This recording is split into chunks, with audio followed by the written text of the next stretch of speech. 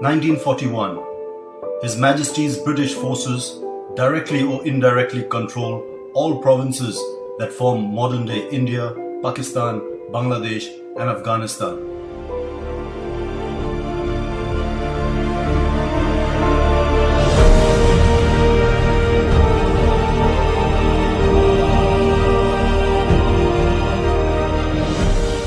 On a quiet street, a car is parked near the rear entrance of a house. A man walks out of the house and enters the car. He is dressed in a long brown closed collar coat, baggy trousers and is wearing a black fez on his head.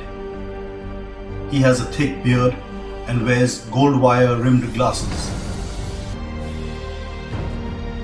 The car shoots off into the darkness, avoiding the main city thoroughfares and possible police checkpoints.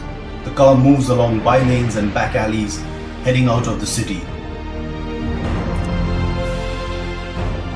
Many hours later that day, it arrives at the railway station of a small town. The Howrah-Peshawar 63 up Kalka Mail arrives.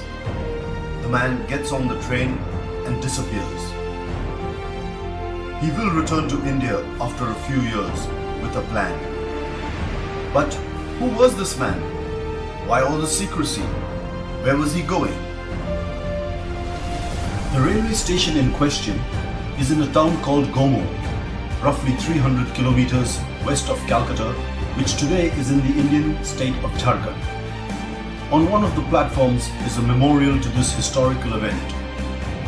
Under a bronze bust of the man is a plaque which reads, "From this station, Netaji Subhas Chandra Bose boarded a train on his historic escape on 18th January 1941.